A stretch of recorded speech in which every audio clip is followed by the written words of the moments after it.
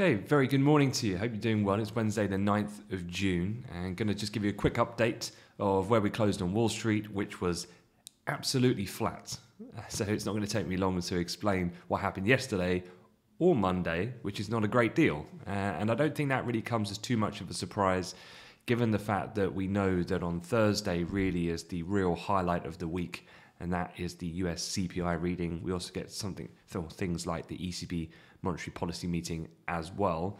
Today, it's a little bit more interesting on the calendar. We've already had some Chinese inflation data, which you can see here, which we'll talk about in a moment, which came out overnight. We've also got the Bank of Canada rate decision this afternoon and oil inventory numbers coming as well, following the APIs last night, as well as an auction coming out of the US. But again, today's calendar, a little bit more going on, but still not a great deal, and still a day before the kind of main event still to come. So keep that in mind, I think, when you're just thinking of intraday, day trading strategies and the way the market's been reacting of late, which is, talking to some of the traders yesterday, just having this kind of degree of patience and not getting too caught up expensing your kind of ammunition, if you like, too early in the game, keeping some back for what's arguably going to be probably much greater market movement and overall then direction, rather than this kind of flip-flop price action that we were seeing yesterday. And certainly, if you were looking at the likes of gold yesterday, just have it up here, I mean, we saw some pretty extreme price movement on really not a great deal of information, if any at all. We came up to, I guess, a fairly nice sweet spot around 1905.06, where the price actually turned on that initial change of direction, and around the COMEX pit open yesterday, which was kind of where these two trend lines met and close proximity to the prior day's high in the overnight session. And then it kind of rocketed down, came back, and not a great deal of rationale there. Certainly no real headlines to really explain a lot of that price movement at the time. Elsewhere, if we're looking at the S&P 500, just respecting a general range for the time being. It was this trend line going back to the high that we had back on the 1st, being respected a couple of occasions. We actually broke through that as we were just heading into the Wall Street Open, of which then we saw some selling pressure. And again, we dipped and then recovered. Not too much really to explain the rationale behind that. And I think just coming out of the microcosm of short-term price tick data, actually, the market's not really going anywhere. This is, as we know, on the daily continuation. You can see we've got right up there, tested that all-time high, and now we're just kind of sitting there waiting for that CPI report to hit. And if it is a low ball number, one would imagine then we'll get the breach and break and push on to the upside. If it is a fantastically strong number, well and above the market consensus, then potentially then room to play back down to the 4200 and the range low that's been quite a key level here on the daily chart at 4180.5 in the S&P 500. Otherwise, in other markets, the dollar's very quiet, so major pairs are basically unchanged in the currency space. The 10 years unchanged. The one thing that has seen a bit of movement through yesterday's session, which was quite interesting, was oil. Really firm recovery, really going into North American trading hours. We had before, as you know, been tracking that trend channel higher in crude, of which broke down 2 days ago. And we saw a bit of a dip down to 68.50. But as you can see there, after finding a bit of a foundation around that level and holding, price really just started to speed up yesterday. And again, not too much in the way of individual headlines that were driving that move, but we have now firmly broken above 70, and you can see here this $70 handle as marked by this rectangle. That was the previous high. The kind of short-term objective then was some short-term price or profit taking, and then we come back up to that point. We broke, come back down, and that's acted as a nice platform for the push higher we've seen in the overnight Asia Pac session, and we remain higher at the moment, up around 36 cents at 70.41. The intraday high seen at 70.62. So on the daily chart now, still needs to be watched, and obviously where we close on the day will be quite key. But as you can see on the daily, we're starting to really push up to levels not really seen since the summer of 2018. Longer term objectives here would probably be around 72.5, which would be the highs that we saw in mid-October of that year in 2018, and then up to the next area around 75 handle psychologically, and also those highs from October 18 and the peak of price activity in the summer in July of 2018. I'll run through the APIs that we had last night, but overall summary there had close to no impact on price overnight. So let's jump into this Chinese inflation situation. What exactly is going on? And overnight you had Chinese PPI, which you can see here, denoted by the white line, came in at 9%. This is for the month of May, on the year-on-year figure. Now it's above expectations of 8.5, and an acceleration at the highest kind of pace, if you like, since 2008, and that was from 9% from 6.8%. The Chinese CPI year-on-year was actually weaker than expected, came in at 1.3% against expected 1.6% and previous 0.9%.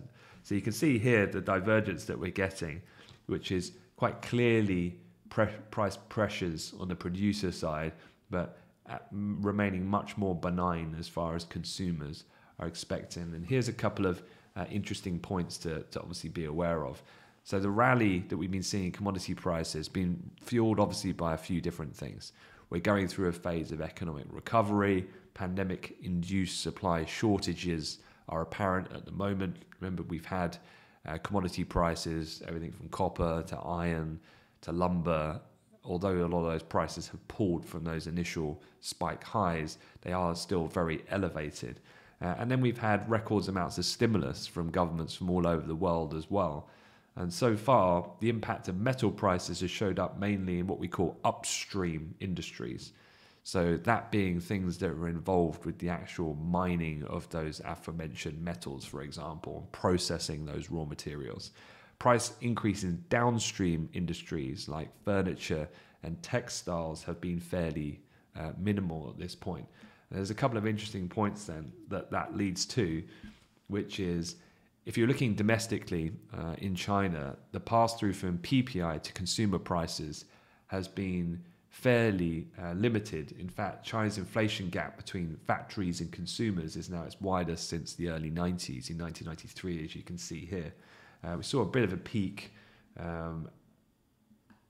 in recent years. This would be going back to 2016, but again, we're now over that and back to those levels in 1993. Now, one of the points here being is that intense competition among smaller businesses, spurred by the rise in e-commerce, weak domestic demand, means China's factories are absorbing input costs rather than passing it on to consumers at home. And obviously that's a really important point. How long that can be maintained, though, is something that's going to be quite a thing to keep an eye on going forward, about this idea of how transitory or not these inflationary pressures are going to be. The other thing then is about food prices. Anyone who's been tracking China and inflation, remember around a year ago or so, this is when the pandemic really took hold over that Lunar New Year period of 2020, but pork prices were going parabolic at the time. There was lots of different reasons, but one of the main ones was the African swine flu, and that was leading to a large culling of pig farms, and so it's squeezing on the price of pork, of which obviously is a staple of Chinese cuisine. And what we're seeing now is the complete opposite of that. And actually the inflation numbers overnight, if you start looking at CPI inclusive of things like energy and food prices, almost 24% fall was seen in pork prices, undercut stronger price rises for most other foods. So you're getting a rebalancing of that pork situation, and given it was such an outlier last time, then it's having quite an impact on decreasing the overall figure. Separately to that data, the government apparently has pledged to increase the supply of key food products to stabilise prices and add to the national pork reserve. So yeah, a couple of things there to be aware of. First of all, from a trading point of view, none of this really, I feel, is meaningful for the different charts and products that we just looked at. So if you're trading US indices, the FX markets, dollar-based commodities, things like that, I wouldn't be looking at this Chinese data thinking, right, I need to strategically formulate some sort of trade idea intraday on the back of that. That's not what I'm saying. I don't think it really carries that type of immediacy in terms of its impact, but it definitely is interesting. Again, though, it's not surprising, I wouldn't say, because this divergence that we've been seeing from PPI and CPI in China is not new. It's been ongoing. It's just that it's getting even further apart at this point in time, as mentioned here in this widening gap between factory and consumer inflation gap. So just something to be aware of. Other things then to talk about, Rishi Sunak here, the UK Chancellor. Yesterday we were talking a little bit about the potential on the Times headline at the weekend, talking of a 2-week delay to the final step of the roadmap to reopening the UK on June 21st. Well, The Guardian has an exclusive, and basically they've said that Rishi, the Chancellor, is willing to accept a delay of up to 4 weeks for the final reopening in the UK. The government's considering those extensions. A final decision, though, is to come from the PM on Monday when we get the latest update from Boris Johnson. Now, the rationale here has logic, and it being, if I scroll down to give you a bit of an idea of where we're at the moment, here's what the COVID situation is. And it's not that we're seeing rapid number increases, but COVID daily cases are rising, and that likelihood will lead on to an increase in the death rate going forward. It is the likely probability of events unfolding, and this predominantly down to the Delta variant or the Indian virus or Indian variant. The vaccination rollout continues, and touch wood, that should start to continue to pick up pace. 61% or so have now received the first dose. I get mine later on today, so I'll keep you posted on how I feel and what drug I get given in tomorrow's briefing. And then people who've received a second dose is around 42% at the moment. Now, a delay of up to 4 weeks, the logic here would allow second vaccine doses for all over 50s to have been administered and take effect before reopening under the government's plan. So a couple of things here. The Delta variant does have a degree of how, or it does impact different variants of COVID, how robust, let's say, the efficacy rate of these vaccines is. Two other kind of points here is whether you've had 1 or 2 jabs affects then the type of level of protection that you could expect as an individual. And then also the time frame after your jab, because generally then protection rates tend to increase over time. And so one of the things here then is obviously over 50s typically is in the more kind of vulnerable half of the age category. And so allowing them to have their second jabs, all people over 50 in the UK, plus give them time for that, the vaccine to really kick in and start hitting that kind of 80, 90% effectiveness rate, rather than I've read some reports that even after 1 dose, the Astra drug can be as low as sub 40%.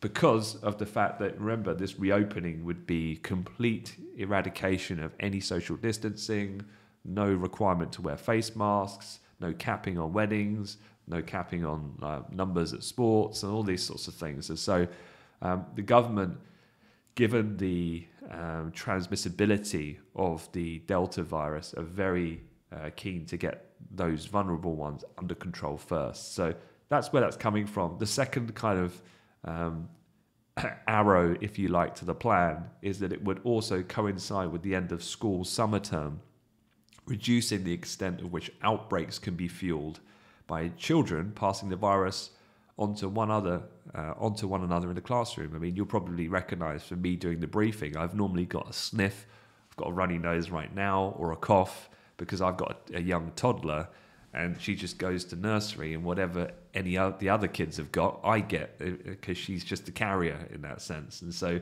part of the other strategy here of the government is that it's the end of the summer school term, so obviously then kids are off school for a number of weeks, and that stops them the ability for them to not show symptoms but carry and transmit the disease then and pass it on to their parents, for example. So one government source pointed out that many cases of the Delta variant have been among children, and of course not many of those are vaccinated as yet as well. So I think it's pretty clear to me that the 21st of June is going to be delayed. I guess the question is by how much, 2 or 4 weeks. If Rishi Sunak, who's the Chancellor, whose main priority of work is then the state of the economy, and he's happy with 4 weeks, I can't really see too much then resistance to delaying by that much. It's more to do then with management of the internal Conservative Party at this point. YouGov polls I was looking at yesterday show that public opinion, I think this was back in April? Must have been when the initial roadmap was outlined. The public perception of us reopening on June 21st was around 65, I think it was, percent, whereas a latest YouGov survey, I think must have been conducted last week, now sees that the general public's perception of reopening on June 21st as only around 28%. So I think the public's pretty much geared up for this. It's the Steve Baker type Conservative member that Boris is going to have to manage with this delay. From a market impact point of view, I don't think it makes a difference either way for the sterling currency, to be honest, whether they delay 2 or 4 weeks. I think a lot of that's is going to be as expected. Okay, a few other things. You just blow my nose 1 second. There you go. You know this recording's live when you need to watch me blowing my nose rather than YouTubers doing the cut and the edit. So just wanted to have a look at Bitcoin. Strategists seeing possible drop towards $20,000. Now, I'm going to bring Bitcoin into shot just for 1 second to give you a bit of context of recent price movement. And here it is. So let's put it on the daily chart. And I got a few markups here, of course, that we've been watching of late since we really peaked, going back to, it was only April. It wasn't even really that long ago. So from the April high, which we printed, which was north of 65,000, we're now down roughly 50%. Even from Fridays, we're down about 14%. What was quite interesting yesterday, and Bitcoin was looking a bit susceptible to potential downside, and it certainly ignited the bears to come out of the woodworks to really call that lower price of 20k in Bitcoin, was we had this trend line going from October of last year, and also the 200 DMA, which we broke through, but importantly closed above yesterday. We have gone down to retest that overnight, but then bounced again off the 200 DMA. But the point being is what these different firms who have these more bearish calls are suggesting is that if we break 30,000, which was basically the bottom of that route that we had in crypto generally on the 19th of May, then that would open up the trapdoor to a slip down to 20k. Now, looking at this technically, I'm looking at Bitcoin futures here. There's a couple of stop gaps before 20k, I'd say, as marked by these boxes. You've got 27k, which was that previous double bottom that we saw back in late January of this year. A slip down there goes back down to 22,500, which was the peak at the end of last year before the kind of ramp up that we saw into the new year. And then going down to that 20k, sub 20k region, which would put us back down to where we were before we got the 20k more definitive break. Yesterday, obviously, we've had the IRS ask Congress for authority to regulate crypto. Some people were also talking about, on Bloomberg, analysts pointing recovery of the Colonial Pipeline Company's ransom as evidence crypto isn't beyond government control as another reason for the rationale of yesterday's decline. I'd say it's probably a bit of a tenuous link, personally. I think with these sorts of things, there certainly can be fundamental catalysts, and certainly China and a lot of their rulings over crypto and just general government authority intervention to regulate that type of thing, to impede activity in the space, certainly is going to weigh, and that's been really the main factor, aside from the likes of Elon Musk, dropping these little hand grenades every now and again. So at the moment, I think Bitcoin does look a little bit susceptible. I can't recall all of the numbers, but I was talking to one of the guys yesterday, and I was listening to a good podcast the other day, and it was talking about the idea that actually the majority of money invested in Bitcoin, if you're looking at the entire kind of ecosystem of what comprises of investments within Bitcoin, that the large majority are those people who really truly believe in the underlying potential of the technology, the philosophy of what Bitcoin is, in terms of decentralized and blockchain and so on and so forth. And that the idea is that these guys are just buying on every dip, and that actually that comprises of something like, I'm sure the stat was 87% of all holders. And so I don't think necessarily, again, it's kind of a twofold approach, I guess, with Bitcoin. I think if you're going to trade it, I mean, I personally wouldn't go near it with a barge pole to trade it, but to invest in it, sure.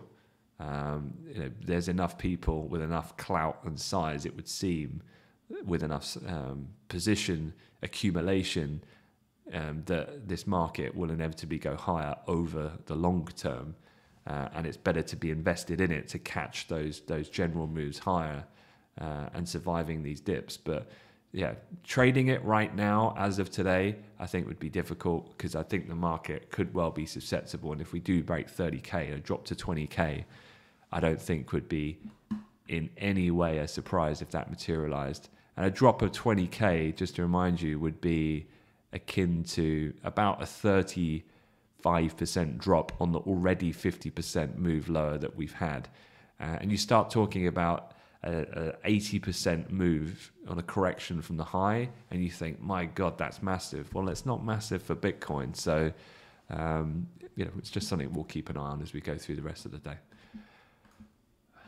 Okay, final few things. If we look at US politics, this isn't, again, really moving markets, but an update. A group of Republican, Democratic US House members are trying to keep alive the hope of a bipartisan infrastructure package. They've agreed $761.8 billion in new spending over an 8-year period, together with the already agreed numbers that would total now $1.2 trillion, which is obviously short of the Biden 1.7, but as per any negotiation, the goalposts are kind of converging in on one another.